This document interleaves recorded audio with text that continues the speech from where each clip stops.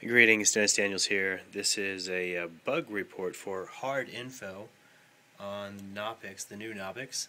I'm trying to get an accurate reading of my hard drives, and I know this is not right because my hard drives are not plugged in. I'm going to click on refresh.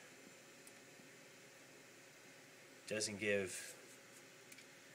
tell me it's doing anything, but I presume it's refreshed. But the hard drives are still showing up, and they certainly shouldn't, because none of them are plugged in.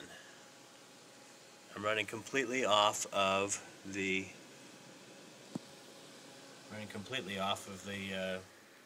DVD, Knoppix DVD. So if you're trying to figure out which one is SDA and SDB and hoping that this might be SDC, this app on Knoppix is not going to help you very much.